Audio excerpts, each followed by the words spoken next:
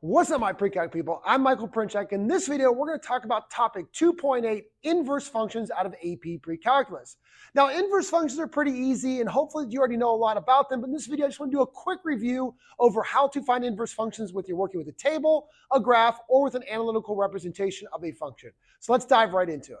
So before we dive too far in talking about inverse functions, let's quickly remind you what a function is. So a function takes inputs and gives you outputs, with only one simple rule, is that every input is allowed to have one and only one output.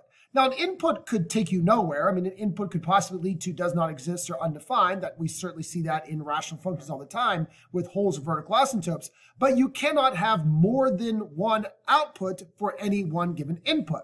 Now, an inverse function simply goes the other way around. It takes the outputs and gives us inputs. Now, we denote an inverse function with this f raised to the -1.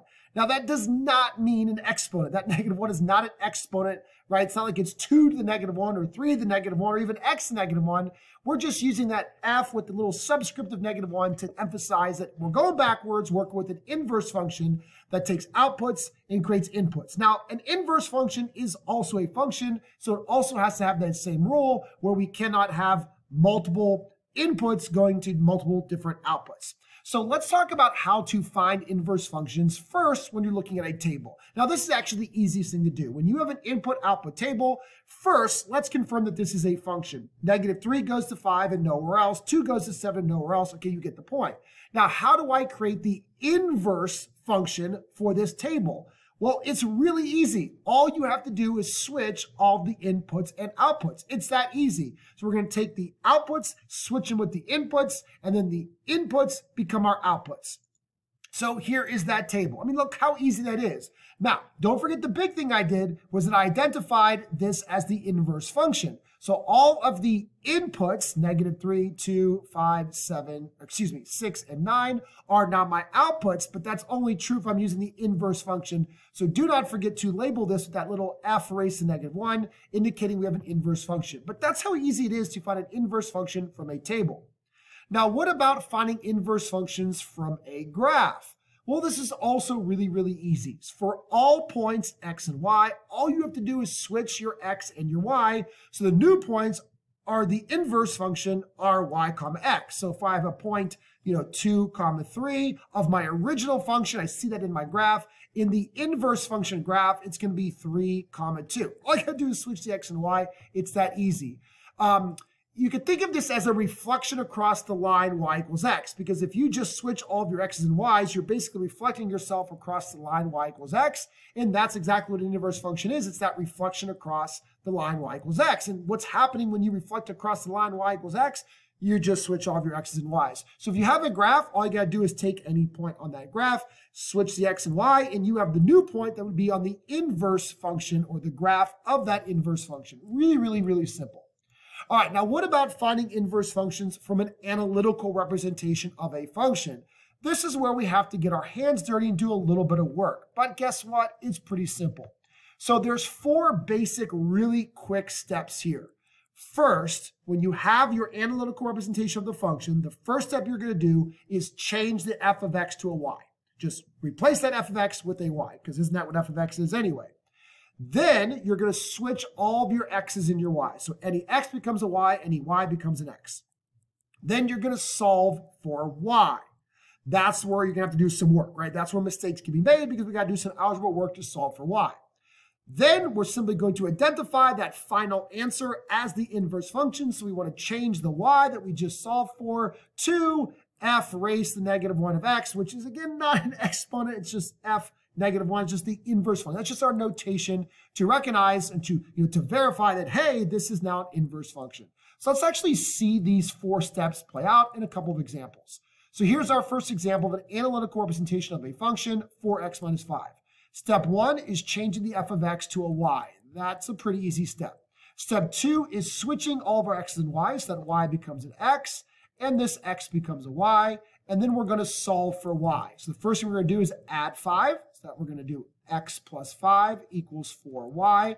That'll cancel out that minus 5. Then we're going to divide everything by 4 to get these 4s to reduce away, and that becomes 4 divided by 4 is just a 1y, and we get x plus 5 divided by 4. All right, that's step 3. I solve for y. Now for the final step is to identify, this isn't y anymore, this is the inverse function, and that is x plus 5 divided by 4. Or if you really wanted to, you could do 1/4 x plus 5/4. Don't necessarily have to, but just a different representation of that function. Pretty easy to do, not overly complicated. All right, let's do another one here with the analytical representation of this function, the square root of 3x minus 2. So we're going to first change that f of x to a y. Again, another really easy step. Switch all of my y's and x's. Not too hard there as well. And now I got to solve. So how do I get rid of a square root? I'm going to square both sides. So I get x squared on the left. On the right, I just get 3y minus 2. Now I'm going to add 2. So I get x squared plus 2 equals 3y. And then I'm going to divide everything by 3. That's pretty easy as well. Those 3's cancel. And now for my final step is to identify that this is now the inverse function, x squared plus 2 all divided by 3. Now we're not quite done with this problem yet because this original function has a domain restriction, and that's going to cause a little bit of a problem for us that we have to just think about here. But it's really, really simple. So first, what is that domain restriction? Well, we know that the inside 3x minus 2, the inside of a square root, must be greater than or equal to 0. So that means that 3x must be greater than or equal to 2, and that means that x must be greater than or equal to 2/3. Okay, so the domain of the original function is that x must be greater than or equal to 2/3.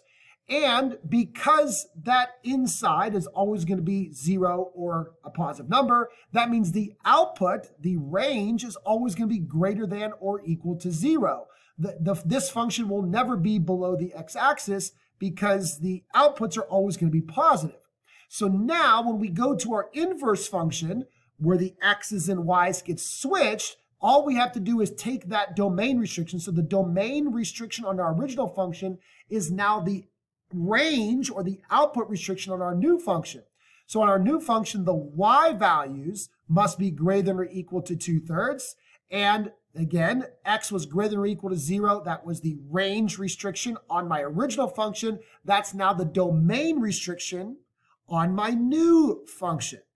Okay, hopefully that made a lot of sense because remember, all we're doing is switching our x and y's. So on a function like this where there is a domain and range restriction, all we have to do is switch the x's and y's. So notice that this x became a y, hence y is now greater than or equal to 2/3.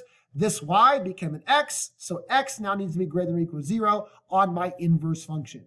So we have to be careful with that. We didn't have to worry about that back in this problem because this was a linear function that has no domain or no range restrictions. It's negative infinity in all directions, so the inverse is going to have that exact same answer. All right, let's take a look at another problem here. This problem tends to be the most confusing for students. Let's go really, really slowly here. All right, first we're going to follow our rules. First step is change that f of x to a y. A lot of kids want to ignore that first step and then they get lost, so be careful. Then the second step is switching all of my x's and y's, so that y becomes an x. The x plus 2 becomes a y plus 2, and the 3x minus 7 becomes a 3y minus 7. Now this step, this is why this problem is actually a little bit difficult, because I have to solve for y, but I have 2 y's. So how do I solve for y when there's 2 y's? Well, pay attention because I'm about to show you. The first step is to undo this division by multiplication. So I'm going to take the x, I'm going to multiply it by 3y minus 7. And that's, of course, going to equal y plus 2 because I got to multiply both sides by the 3y minus 7. So on the right side, it'll reduce or cancel away. I'm then going to distribute that x. So I get 3xy minus 7x equals y plus 2. But again, I still have 2 y's. So how do I solve when there's 2 y's? Well, again, here's the trick. Hopefully you're paying attention. I'm going to collect any term with a y is going to stay on the left side. Any term without a y is going to go to the right side. So I'm going to move this negative 7x to the right side by adding it. And I'm going to move the y to the left side by subtracting it. So again, I'm going to add 7x to the right side. I'm going to subtract y to the left side. This is going to leave me with 3 xy minus y equals 2 plus 7x. Again, all I did was collect any term with a y on the left and any term without a y on the right. Now, how do I take two y's and make them one y? Well, we're going to need the F word. And the F word for a lot of students in math is a bad word, but it's factor. We're going to factor out that y, and that's going to create 3x minus 1 equals the 2 plus 7x. Now remember, when you factor out, you're dividing out. So 3xy divided by y is 3x. Y divided by y is a 1. But I'm factoring that y out. Now, all I got to do to solve for y is to divide both sides by 3x minus 1. So I get 2 plus 7x, all divided by 3x minus 1. Really, really, really simple. But don't forget the final step to identify my inverse function, changing that y to an inverse function, f raised to negative 1 of x, equals 2 plus 7x over 3x minus 1. Not too bad, but I can't tell you how many students really struggle with finding the inverse of a rational function. So hopefully that quick explanation there made a lot of sense and you'll be able to nail it. All right, last thing here. Sometimes a function is not invertible, which means we can't find the inverse of it because the inverse function is not a function due to the fact that inputs might have multiple outputs. That makes you not a function. Let me show you an example of what I'm talking about here. So here is a classic quadratic function, x squared, right? Pretty easy. And that's definitely a function. Every input has one output. Now, some outputs get repeated, but that's okay. For example, 2 squared is 4, and negative 2 squared is also 4, but as long as 2 doesn't go anywhere else, and negative 2 doesn't go anywhere else, we are a function. Now, if I switch all of my x's and y's from this graph, making the inverse graph, or reflecting it across the line y equals x, I get this. This is the inverse function. But this is, well, not a function because, for example, 2 has multiple outputs. It's got an output right here and an output down here, and that's not a function. We cannot have an input of 2 have multiple outputs. So there's a problem. Like yes, the function on the left is a function, but its inverse is, well, not a function. So how do we fix this? Well, we can fix this by restricting the domain of the original function so that the inverse is in fact a function. Let me explain again. So let's go back to x squared. Now, if I say, all right, that original function x squared, let's restrict its domain to only x greater than or equal to 0, which means we're getting rid of the left side, that left side that was over here. We're getting rid of it. It's gone. And we're only going to allow this function to be defined when x is greater than or equal to 0. Now, when I go ahead and find the inverse by switching my x's and y's or reflecting across the line y equals x, then I get this function right here, which is an actual function. So this right here is the inverse function. And it is a real function. But again, I took my inputs. Remember, over here, I restricted my domain to x greater than or equal to 0. So now over here, my range is restricted to greater than or equal to 0 because if you switch your x's and y's, well, then this x right here has to switch to a y. And of course, we see that in the graph. The outputs y are greater than or equal to 0. So we can find the inverse of some of these functions that technically don't have inverses if we first restrict the domain of the original function so that when we find the inverse, we can do it. Let's do an analytical example of this. So here we have the quadratic function 2x squared plus 3, but we have to restrict this domain to being x greater than or equal to 0. That way we can find the domain. So if we think about a graph of this real quick, it's going to be something roughly like that. But again, if we reflect that across the y equals x line, we're not going to get a function. So we're going to restrict it. So we're going to ignore the part over here, and we're going to only say this function is defined when x is greater than or equal to 0. Now I can go ahead and follow my steps. So switch the f of x to a y. Switch my x's and y's around. And then solve for y. I'm going to subtract 3. Divide everything by 2. That'll cancel out the 2 in front of the y squared. And then I'm going to take my square root of both sides. And now the square and the square root will cancel. And I can officially define my function as, or my inverse function, excuse me, as the square root of x minus 3 divided by 2. Now again, remember, I'm only looking at the positive side. That means that in my inverse function y, my outputs will be greater than or equal to 0 only. And again, that allows me to do it because otherwise I can't do it. So hopefully that makes sense. And again, I want you to notice first and foremost, I'm following the 4 steps. I cannot change those 4 steps to finding an inverse.